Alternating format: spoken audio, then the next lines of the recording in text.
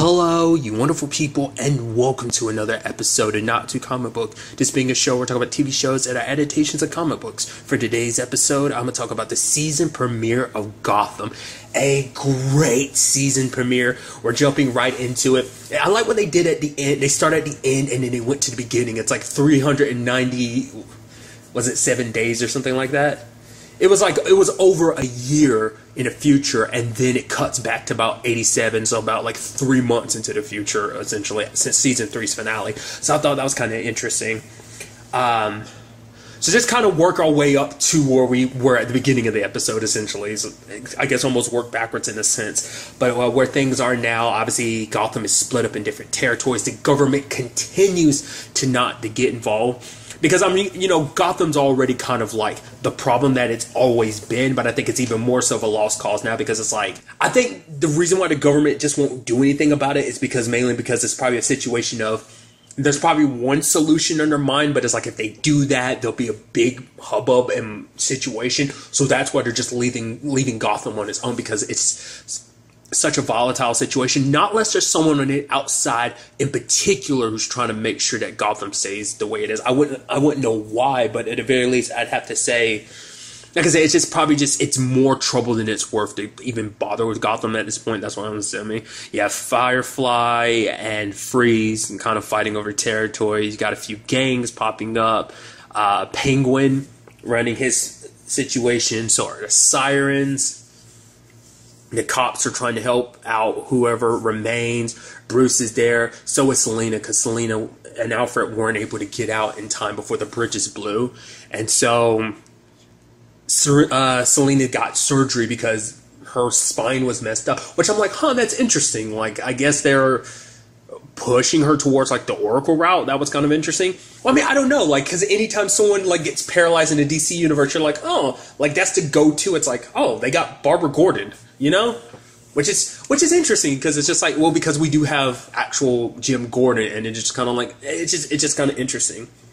But I say all that because, you know, the same thing happened to Felicity back in season 4 of Arrow, so that's why it just kind of pops in my head. I've never referred to it as being Barbara Gordon before until now, which makes it seem even more morbid and messed up to put it like that. I kind of apologize for even phrasing it like that. It's kind of sad, and you feel bad because, like, obviously Bruce is sticking by her. He's like, I'm gonna be here for her, and for her, she kind of blames him a little bit because it's like, even now, all the stuff that she's done in her life, what ultimately did her, it wasn't all the stuff she did, all the stealing any people she's hurt, it was Bruce. Being his friend cost her, because it's like, Jeremiah did that to get to you, and I had to pay the price for it. And it's like, Bruce already feels responsible, but her saying that, I'm sure, just reaffirms what he's already feeling, just because that's how Bruce is. But yeah, what's interesting though is because I feel like, even compared to last season, I feel like Bruce has really stepped up even more, especially with his relationship with the cops and stuff like that. He ended up bringing in that supply copter and everything.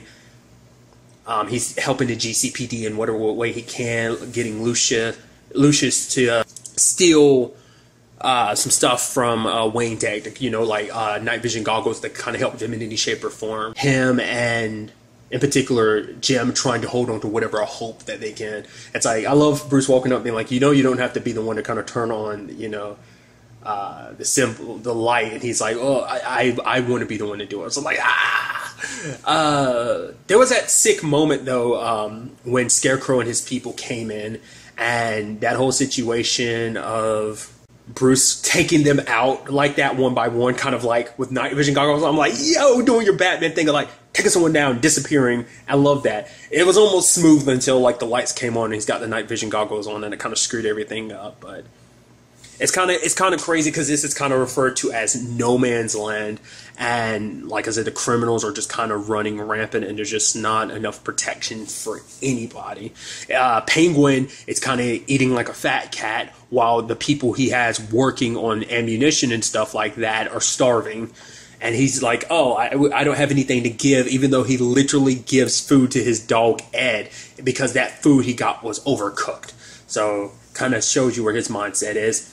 Barbara's making deals with him for ammunition, but Tabitha's like, no, after what he did to Butch, we need to kill him. And when Tabitha got the moment, I was like, okay, what's going to happen? Like, something's going to happen. Is she going to change her mind? I was like, no, when she had the opportunity, she pulled the trigger.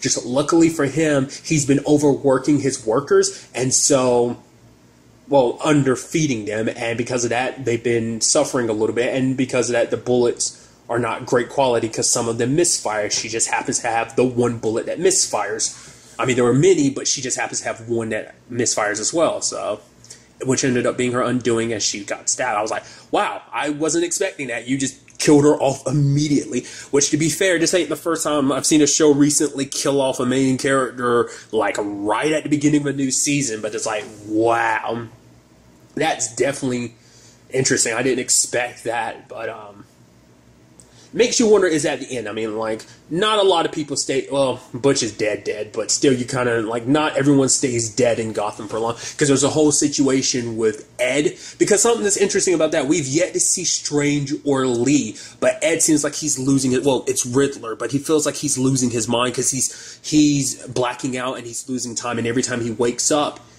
he's in a location, he doesn't remember how he got there, and he's thinking it's Ed that's doing it. Now, me, personally, I'm like, the fact is we haven't seen Lee in any shape or form, because the last time we saw, they were both getting surgery together. Part of me wonders, did Strange do something where he couldn't preserve, like, maybe, like, somehow he implanted part of Lee into him, so it's like, it's not just Riddler or Ed, or maybe it's not even Ed anymore. Maybe there's Riddler, and then there's Lee in his head. Maybe that's what it is. Because at no point is Ed talking, but he has taken him to these specific spots and he tries to track down. Like, he hasn't really figured it out, because it's like, what is this all about, you know? So we're still kind of in the dark about that situation, but I'm feeling like there's only one cause. I mean, to be fair, he's always had issues of kind of like the whole multiple personality thing, but his psychology is kind of like, well, his psyche, more specifically, is like all over the place. Kind of always has been over the course of the series, but I feel like this is an even bigger change, so I'm curious, like, what's going on in that regard. They end up bringing up the whole Selena thing about, like, how, like, a nurse or whatever is kind of like, oh, you want to help her, you got to find the witch. I'm assuming the only witch I can think of in Gotham, especially where everything stands, I'm assuming it's Ivy. She's the closest thing, I think, to a witch. I could be wrong about that. I'm sure, I mean, even though her and Selena have had their issues, I think she'd be willing to help, but it's like, at what cost would that, I mean, what would that do to Selena? Like, I mean, I'm sure nothing like that doesn't come without a price, you know? I love that Penguin ended up getting shot in his leg, and he's complaining about it. He's like, I literally just fixed my leg, and I got shot. In particular, Jim's the one that shot him, so. I also thought it was kind of interesting, because Harvey was like, the fact of the matter is, we're living in a lawless land, and you still won't put him down. Because I guess for, like, you know, it's that situation of desperate times show us who we really are, and for Jim, it's like, I guess because for him also, he's gone down that path too much that even if it was under these circumstances, if he goes down that path, there might not be any coming back from it. And it's just like, just because they've given up hope and become the monsters that they have doesn't mean I have to be. We have to be better no matter what the circumstances are. Because if we're not here to protect this city and protect people, no one else is going to fight for them. So that's kind of, you know, we got to keep hope alive. You know, that's why we stayed behind in the first place. I've been loved because, you know, Bruce snuck along and ended up helping because he ended up giving the ammunition when they needed. But I thought it was kind of interesting because he was like, Bruce, you know, if you want to, all you have to do is ask, and you've easily earned your place here. So I was like, oh, that's so kind of interesting because it's, you know, obviously the whole Batman situation, Batman kind of works alongside the GCPD, obviously, but he always kind of keeps his distance. So it's kind of interesting that Jim is offering him a place to, like, no, you've done your fair share of helping. You brought in a helicopter and stuff like that, got shot down. I'm assuming that was Jeremiah, but maybe that was someone else. Because it almost seems like there's something else too, because there's that kid that shows up later on that's like, oh, something or someone is killing them or whatever. So because he's been quiet for the past 3 months, but then Echo had snuck into the GCPD and she was looking at map and she drew on the ha ha ha and the eyes on it. So it's kind of like, why now? Like, out of any time, why now? And how did, you know, well, he did work for Wayne Enterprises, so now it makes sense. He'd probably know that that was, maybe he has eyes and ears on everything that Bruce or Lucius does. So, but maybe he knew, because he knew to expect it, because he knew it was something that was, you know, in the Wayne Enterprise wheelhouse, you know. So maybe, I don't know. There's also the aspect of like Gordon having an ally on the outside who hasn't completely given up on Gotham, even though a lot of people on the outside have. Who she is in particular, I don't know. We're not going to go there, but it'd be interesting if we get like oh, who are you? I'm Amanda Waller. What? Like that. I don't know if we get that or not. That'd be kind of interesting because that'd be very foreshadowing. If it did that too, it'd also be interesting just because like in Telltale's Batman season 2, The Enemy Within, Amanda Waller shows up in that. So it'd just be kind of interesting like how that all would play out like that in my mind. But maybe it's someone else entirely different. Maybe this is before she gets to become the powerhouse that she does later on, you know, Argus or the agency, whatever continuity you want to go by.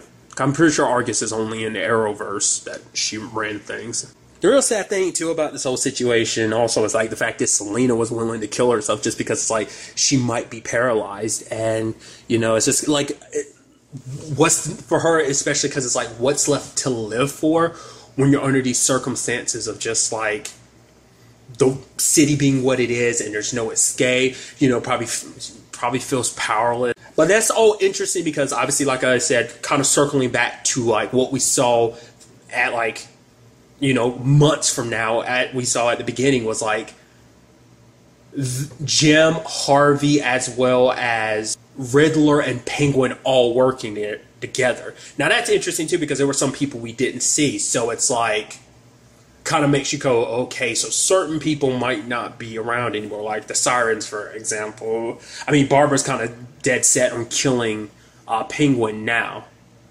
because of what he did, killing Tabitha like that. I don't know if there's going to be any circling back around, like I said, to breaking her back, like whatever it is that Strange did. Once again, like that depends on him because he was definitely in town when that went down, especially considering the fact is that Riddler's still around and stuff like that. Because later, when we jump that skip into the future, it seemed like he was more stable. Whatever his situation is, it seems like it does get fixed. It's a situation where enemies have to become allies to face whatever that is. Is that the government attacking them, or is that something else? Or is that kind of like connected to that little kid that came and was kind of like about to pass out and stuff? Like, what else is going on in Gotham? Is that something connected to Jeremiah, or is it, like I said, a whole other beast all on its own? It's kind of interesting because I feel like, obviously, we've done a long time of setting up our villains. They've already kind of been established, but I think this is going to be the mark where everyone fully embraces and becomes, because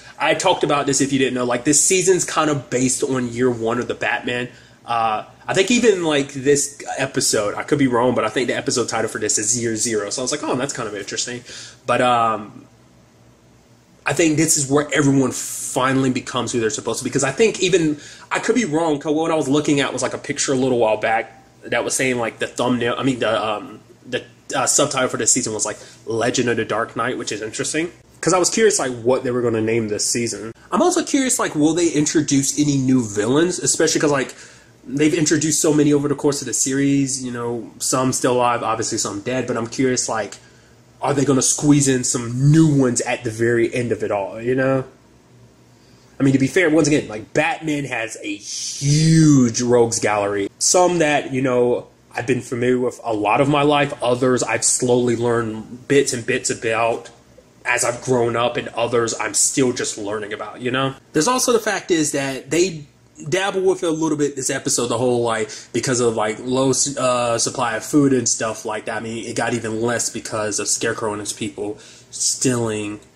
It makes you wonder in any shape or form is that, well, because now I'm thinking about it in retrospect. Let me quickly let me finish up my thoughts first. The fact of the matter is, like, there's that whole aspect of, once again, like, you know, when people are starved and stuff like that, people get paranoid, people get a little antsy and stuff like that. Like, something inside of people switches over. We see that a little bit. It didn't go to any extremes. It just kind of got into like oh, we know that you cops are feeding yourselves more food than you're giving the rest of us. So that, like, obviously that got quelled a bit. They've got more food now, but it's at like you know, it's still only going to last like 6 weeks.